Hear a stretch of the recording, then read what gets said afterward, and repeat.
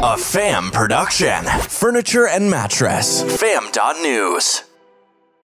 How to beat the big box by marketing luxury appliances. Our co-host today is John O'Halloran, and the FAM Marketing Show starts in 30 seconds. Brick and mortar to click and order. Nationwide Marketing Group is your partner for the entire shopping journey. When it comes to digital marketing, Nationwide members don't just buy clicks or impressions, they get results. You see, Nationwide Marketing Group is a premier Google partner with an industry-leading digital marketing platform called AdRocket. Nationwide gets your store in front of customers during the shopping journey, driving customers into your store to buy from you. Learn more right now at nationwidegroup.org.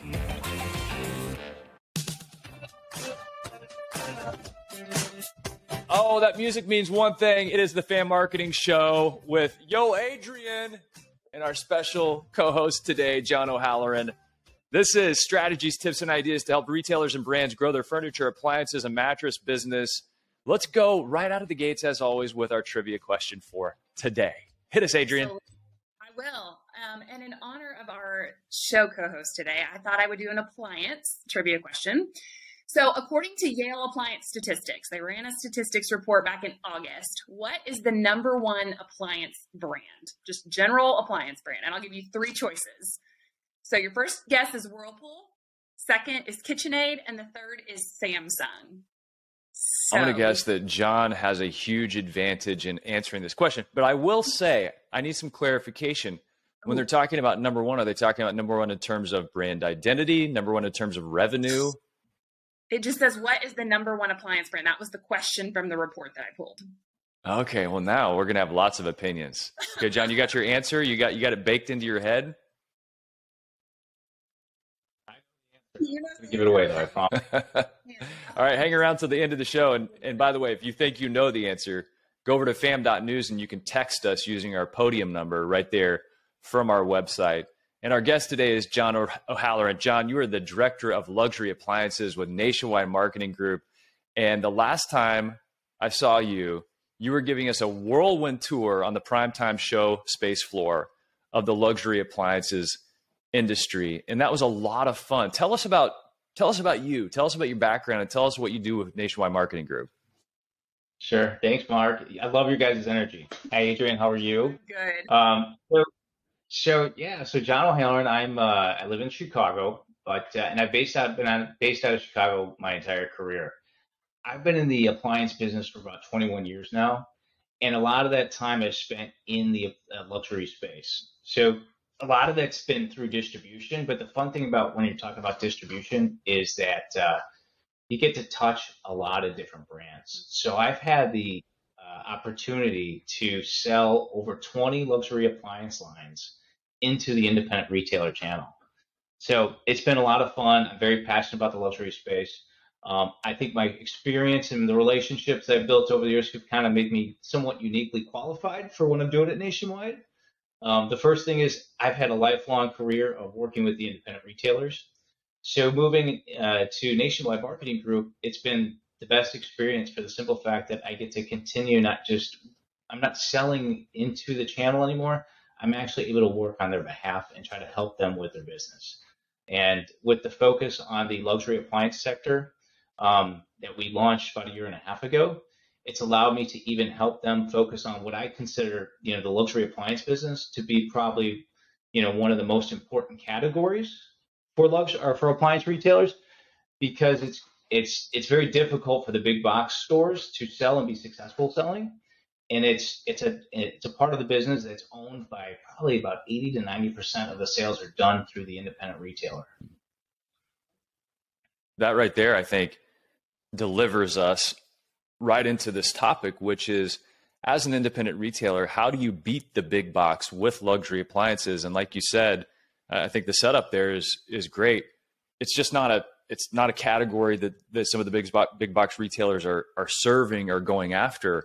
And why is that? Help us understand, why would the big box not go after that category, and why is it better served by the independent retail channel? Also understand, we come from the land of Walmart too. So why is Walmart not catering to the luxury consumer? Well, I think it's a great question, right? And it's not for lack of trying in the past, right? So they've attempted to be successful in the luxury space, but the challenge is, and why the independent retailer does so well, is to be successful with luxury appliances. And think you're talking about, very heavy, big appliances that need to be a lot of times customly installed. They need to be really, with the right specifications. They're very costly. So it really needs to be sold by a true sales professional, right? And we call it like an assisted sales floor. So there's a tremendous amount of training that our retail sales associates for independent retailers have to be successful in the luxury space. You just don't get that at the big box store, right? Also, the delivery and installation. So a lot of independents will have their own delivery and installation teams that are highly qualified, and they understand, they're trained how to deliver a product without damaging it. But then the important thing is, and then installing it. A lot of independents have, service that they provide, right? Or have tie-ins to local service networks that when there is a problem, because that, you spend $15,000 on a refrigerator and there's an issue, you want it taken care of right away, right? And so they have the relationships with the independent service network as well to make sure that they handle these after service problems when they arise. So there's a lot of different reasons. And for these reasons, right, it just allows the independent to continue to thrive in the luxury space. One of the things, from what I understand, whenever it comes to selling luxury appliances, it's just a different path to purchase for the person who is going to purchase luxury versus maybe a duress purchase. And for example, from talking to some of the folks that showed at Nationwide's Primetime Expo on the luxury space, they were talking about how people really aren't buying onesie twosies. They're redoing entire kitchens with appliances from the same luxury brand, or perhaps maybe they already have some of those appliances from one luxury brand, and they're rounding out the rest of the appliances to complement that because the kitchen is such a centerpiece. So unlike whenever your dishwasher goes out and you have to go get a new one, there's a lot more intention and planning, and that's obviously a different path to purchase than just buying a one-off.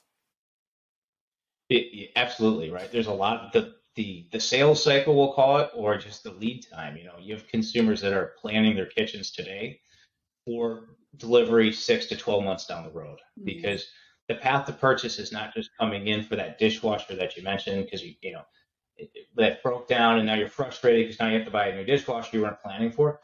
This is a purchase that you're planning for and you're excited about. So you're also not just working necessarily with, say, the retail sales associate.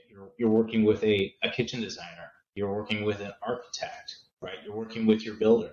So it's a more complex sale. But again, the relationship part of this is really, really important. And that's why, more so than, the other sides of the appliance business, it's so important to focus on the relationships with the consumer, with the design community, with the builder community to be successful in this area. Adrienne, I know, just redid her kitchen, right? You worked very closely with your architect, didn't you? Well, we are currently building. So on actually today's episode that debuted with Robert Kohler from Monogram, we were talking about how I'm in the septic design process of building. So it's not the glamorous part. But as we were talking about working with our architect, it was necessary that she was like, if you're going to do more than like a standard, whatever brand refrigerator, we need to design that now so that when you get it to a builder and you actually go to that process, you're not like, oh, I bought a 48-inch range, but we only designed this kitchen for a 36. Like, it's necessary to start having those conversations very, very early on, because to your point, by the time that this house actually gets built, this is the closest we've been, it will have been like a 10 to 11 year process from finding the land, actually creating the plan that we wanted, building it, et cetera, et cetera. You're talking 11 years that I've had to sit and percolate and think about, what do I actually want, like, out of my kitchen? Okay, well, that's a very long sales cycle, 11 years, right? But I mean, if you're talking about from the time I started to design, from hopefully we're breaking ground, less than a year. Yeah, no, absolutely. And that's, what I'm talking about, it's, you're excited about this purchase. Yes. You're excited about the kitchen. So you want to make sure it reflects kind of what your personality is, what your needs are. And so that's why the path to purchase is not simply walking in and saying, okay, I need a new dishwasher, right? It's very carefully planned out, and not just through a retail sales associate, but multiple different parties. And it starts with usually the architects and the designers. We call the specifiers in the process. And I would How do you think about that? Oh, sorry. I was going to say, Adrian, you go ahead. To all of this, when you talk about being the big box, when I start to think about purchasing my refrigerator or my range or my oven or whatever else, my mind doesn't instantly go to a big box, because I know that the things that we have designed and put in place are not going to be sold there. So then my question becomes, where do I even go? Where do I even start to look? A lot of times I'm going to go online and see if something pops up to be like, okay, where can I now physically see this in the store to see if it actually does what I want it to do? Yeah, absolutely. Well, and that's the importance of, we talk about the way to beat the big box, with the luxury appliances is you have to market them, right? So you have to talk about it. And, we're coming off a pandemic time period where a lot of retailers might have kind of let their foot off the gas pedal for marketing because business has been so strong, right? And it's been extremely strong in the luxury space. We need to, things are starting to level out a little bit more and get back to what we say to more of like a 2019 level, right? And if it's not today, we expect to see that probably in the next 6 to 12 months. So it's more important than ever to make sure that we're getting back into those, some of the basic things that we used to do, and that is marketing and advertising. Advertising and marketing luxury appliances not only is a draw on consumers, but it's a great differentiator for you versus the big box stores. Absolutely. If you combine that with talking about other categories that you sell the most expensive refrigerators, but also the most entry level dishwasher, right? So it really defines you and your local marketplace as the true expert. So very important that people, get back to doing some of the basic things that they used to do.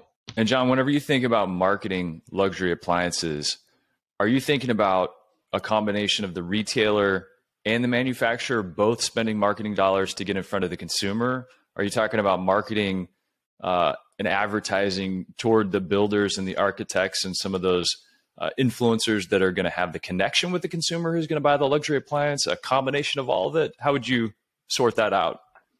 I think it's all of the above, right? So the vendors, the luxury appliance manufacturers will and have continued to advertise and market to the consumer, but they also advertise and market specifically to what we'll call the trade customer, right? Which is the influencer community. It's the builders, remodelers, kitchen designers, interior designers. The independent retailer, right, should continue and follow the same type of pattern, right? A lot of this business is done through retail, but there's also a lot of this business that is done in connection with the influencers, right? The kitchen designers, architects, as well as builders and remodelers. And I would even say moving forward, as some of the retail business might start to slow down a little bit because of the uncertainty that's going on, we expect that we'll see probably more business happen with remodelers. Okay. There's a maturity factor going in the marketplace right now where there's a lot of homes that are 15 to 20 years old that are about due for a makeover, right? When you think of making over your home, what do you think of the first thing to do, right? It's the kitchen, right? It's outdated. Right. So there's a lot of those type of different dynamics going on right now, which makes it an exciting time, to continue to be part of the luxury segment. Well, John, thanks for taking us to school here today. And speaking of going to school, of course, we introduced it with a lesson in luxury. It was a trivia question. Okay, so we got to get back to our trivia question. Adrian, read it to us one more time, and I'm going to let John put the exclamation point on this because he knows the answer. Okay. So what is considered the #1 appliance brand according to Yale Appliance Statistics as of August of 2022? So is it Whirlpool, KitchenAid, or Samsung? So I'm thinking in overall dollars, if you want me to answer the question. Okay. Yes. You want me to answer it? Okay. If I get it wrong, I'm sorry, but I'm going to say Whirlpool. That is the correct answer. Okay. All right. Pressure's off. Pressure's off. I think it's so basic he won't know. Like he's just not paying attention. But clearly you were the right man for the job. Well, John, hey, thanks for being on the show and thanks for helping us educate independent retailers on how they can beat the big box by marketing luxury appliances. This is something we're covering quite a bit here on the Fan Marketing Show because it is a way to differentiate. Obviously, there are bigger dollars, maybe a little more margin in that category, but it's a different mindset. And so we're trying to really kind of crystallize some of the thinking around how to get into the luxury appliances space. And thanks to everything that Nationwide Marketing Group is doing to support your dealers. Hey, will you come back? Because I want to talk to you next time about how you can specifically market to builders and designers. So I got to put you on the hook to come back and do another show with us. Absolutely. I'd love to. Thank you guys so much for having me on today. Absolutely. Our pleasure. Say, if you've got a marketing tip that's worked for you, reach out to us, go to fam.news and text us on our podium number. Be sure to subscribe and never miss an idea, Adrian, that could make you a luxury appliance scientist. We'll just go with that. Scientist. And join us each week as we bring you more Fam Marketing Magic.